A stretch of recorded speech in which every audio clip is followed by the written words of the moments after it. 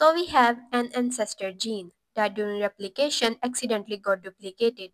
As a result, we ended up with two copies of that same gene. We know genes acquire mutations over the course of evolution and become different. So one copy of that gene acquired mutations and became gene 1A, whereas the second copy of that gene acquired mutations and became gene 1B.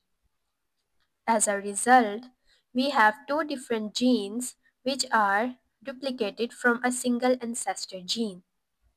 As we know these two genes have been duplicated from a single gene, these are known as paralogs of each other.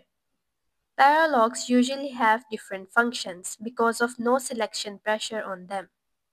Remember, these two genes are present in a single species, which can give rise to new species by speciation.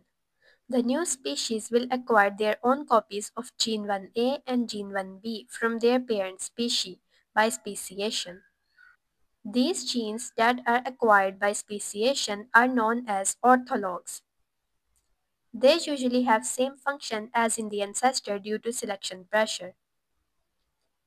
So as a recap, paralogs are the genes that are duplicated during evolution, whereas orthologs are the genes that are acquired by speciation from a single ancestor.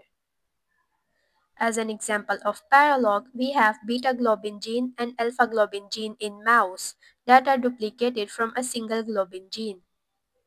Whereas alpha-globin gene in mouse as well as humans will be orthologs of each other.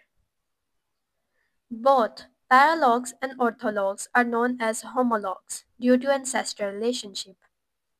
Subscribe if you like this video, or maybe watch one of our other videos over here.